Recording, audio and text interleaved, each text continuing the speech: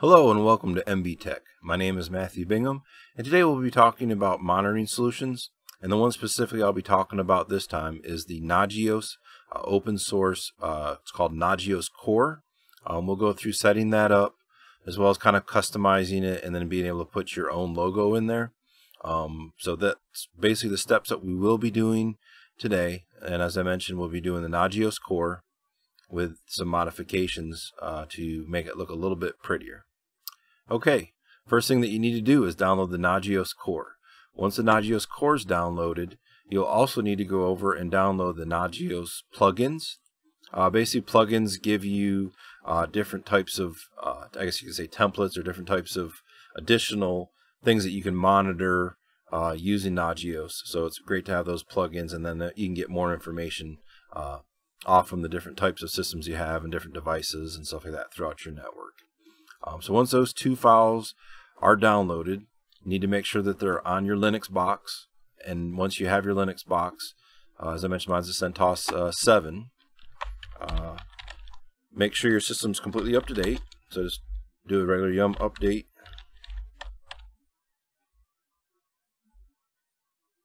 Okay, everything looks good there. I'm doing yum upgrade as well. Make sure. So we are up to the latest and greatest. You can see we're running 7.8. So we are really at the cutting edge. Okay, as you can see, I have the Nagios 4.4.6.tar gzip and the Nagios Plugins 2.3.3.tar gzip files on this system. One thing that is different about Nagios compared to other ones and stuff, that you're actually gonna have to do a lot of build commands. So if you've never built a system before from source code and stuff like that, this is one of the monitoring systems that you do have to build from source. It's not an RPM. There may be some RPMs out there, but I always find it best to do it from source. That way you get the latest and greatest. So there may be some issues that you have if you've never actually worked with the tools and stuff like that within Linux to build this out. But we'll try to make it as easy as possible, and hopefully you won't have any errors. Okay, you're going to have to install a couple of these packages. These will be in the information or on my website. Basically, it's the GCC libs and graphic modules for that. So GD, GD development, make, and stuff like that. So let's install those.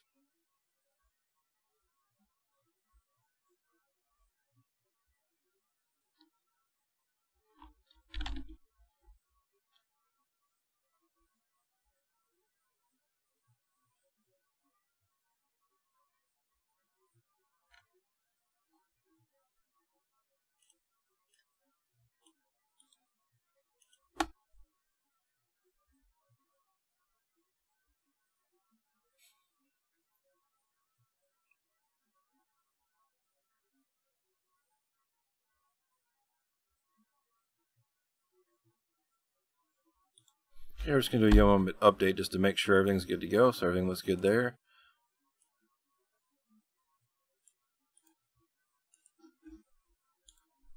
Just going to add some more packages here just to make sure we're good to go.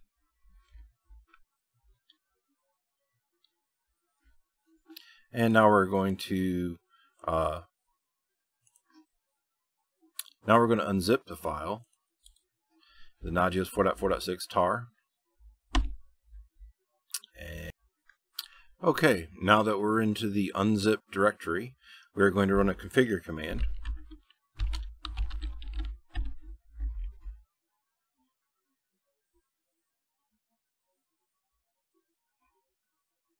And this basically tells us the options that have been selected from that configure command.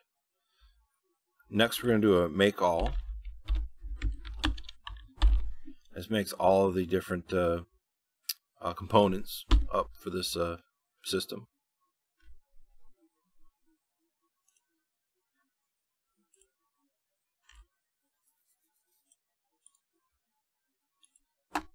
Okay, next we're actually going to run the make installer groups users. What this does is it creates a user. You may see some other documentation where it has you create like a Nagios user, Nagios group, and stuff like that. So we're going to make the user, so it tells you kind of what the group added, our Nagios user added, group Nagios. One thing we do need to do is a user mod.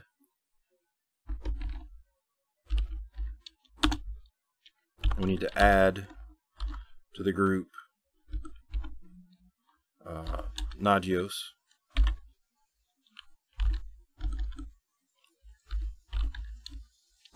Apache. That's basically our web server for that. So basically it adds Apache into the Nagios group.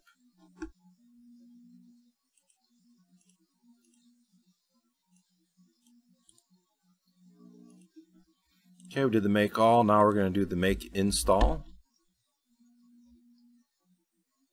And here it basically tells you what you need to run, file. You can continue with the installation Nagios follows, type make without any of the arguments for a list of all the possible options, but it has your init, your command mode, and your install config and all sorts of stuff. So we'll be going down through these.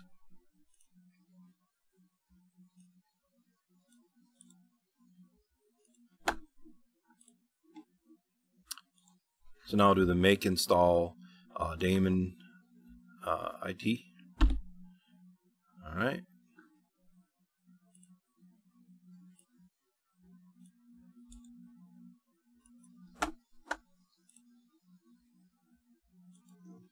And we're going to enable the HTTPD service.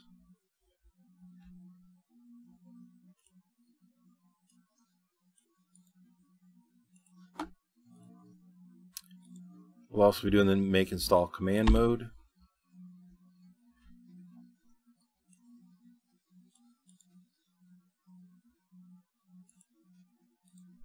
Install config.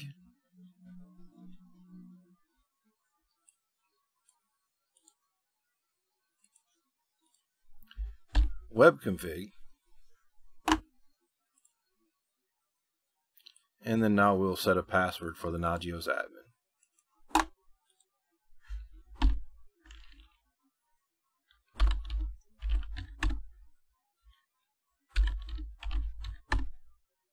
So our password for Nagios admin, this is where we'll be putting in for the login information once we hit the website, once it's up.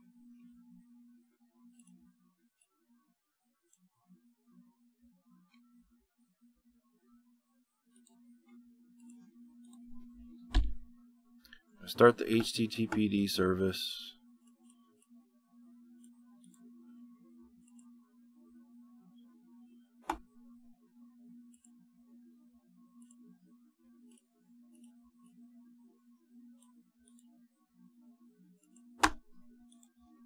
And we're going to start the Nagios servers.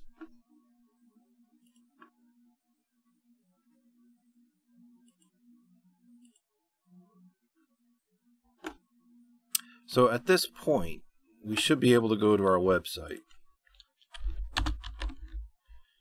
But we'll not be doing much because we need to get some more things into this. But let's just see if we can get to it.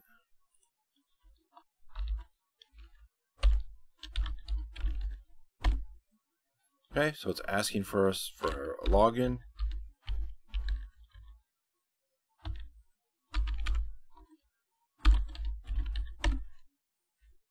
And I'm able to log in.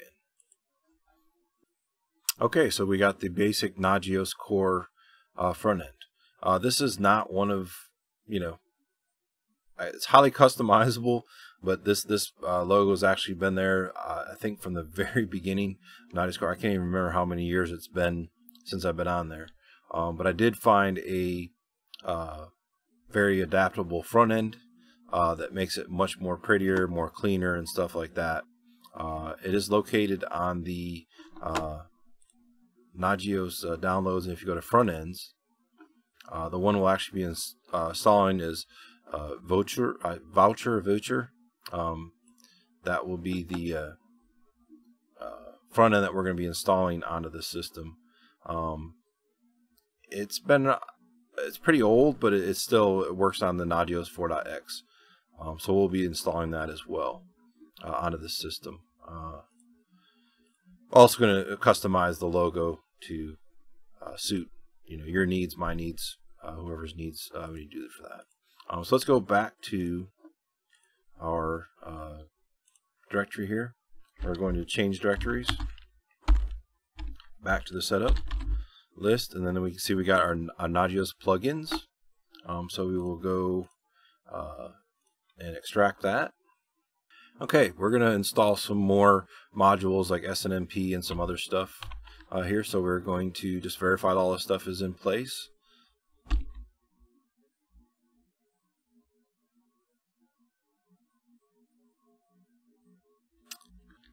Say yes. Whoop. Okay. So we have those files as well.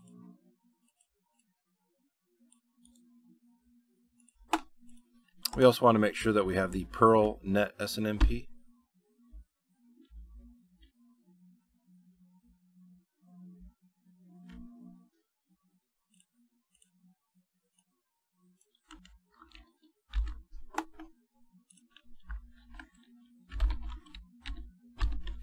Okay, next we're going to untar the Nagios plugins, and we're going to change directories into that directory.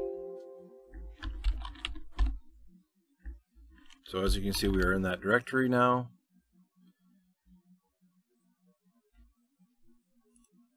And we are going to do a configure.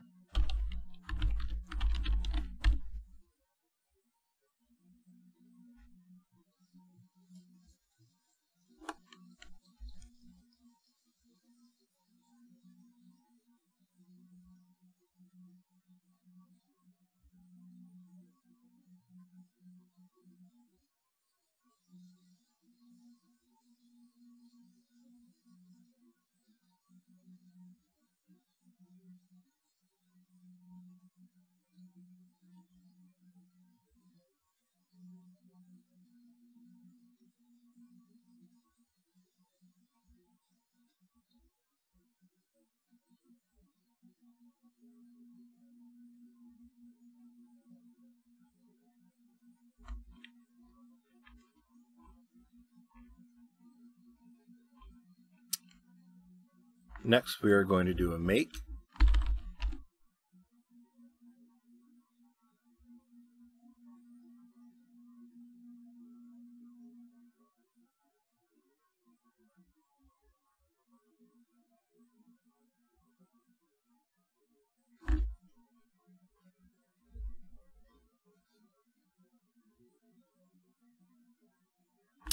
Make install.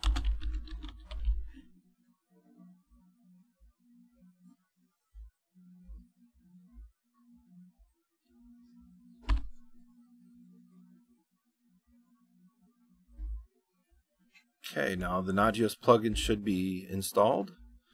Let's go back to our server real quick here. Do a refresh. Okay, we can see that we've got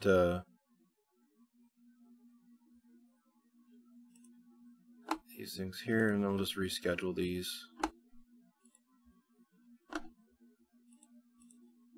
Basically, we just need to have it catch up. Like I said, I'm just rescheduling these.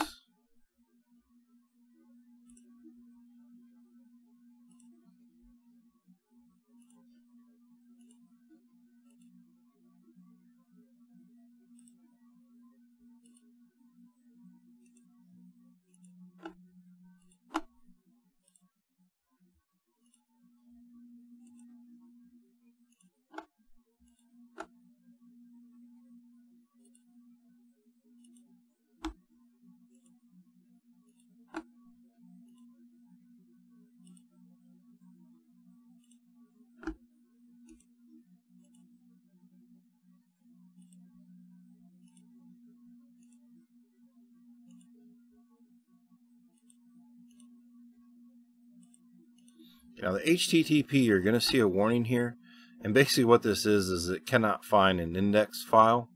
So you can create an index file, and that will get rid of this. You can do that with an easy touch command. That'll create the file, and then we'll also do a change mod to change that file.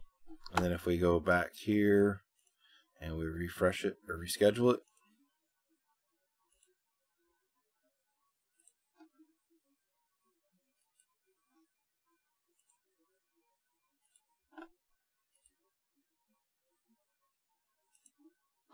See, we're all in the green now, so it's able to get to that index file and do an OK basically for that file. So we're all in the green, so everything looks good for this host. And everything looks up, and we're all OKs, no warnings, and everything looks good. Now, as I mentioned, there is the front end that we're going to change out on this to make it a little bit more appealing, and then we're going to change the logo as well for this system. So let's go back to the box itself and the command line.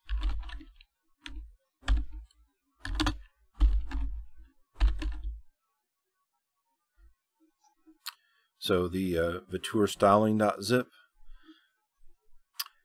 Okay, now we're going to do a wget, and we're going to download the front end, this Vector styled front end. You can just right click on it and get the copy link, and then just do a wget. Bring that file down. So we have that.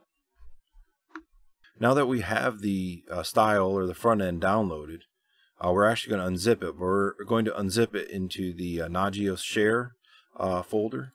So that'll be unzip the style. Unzip the zip file into the user local Nagios share. And it wants to know, do we want to replace all that? We're going to say yes, A to all. So it's basically changed out all of that information. Okay, I've also created a custom logo for MB Tech for my Nagios instance. So basically we will do a quick copy of that logo to the Nagios Share Images interface. And we want to replace what's there. And then we're going to do a Nagios restart. And then now we can go back to our website. Okay, as you can see now, logo's been put into place. Got a much more cleaner, clearer type of core interface, and it's pretty much ready to go now. Next step will be to actually add another server to manage, but I just wanted to get this basic interface up. This will be a real short series of probably about 3 parts. This is just part 1, setting up the core, getting the interface looking good, and then we'll go into the configuration of other servers. Thank you. Hope you enjoyed this. Please subscribe. Goal is to get almost 1,000 subscribers. I think I'm close to 800 right now. So I'd like to keep it up, and I will talk to you later. Thank you for tuning in.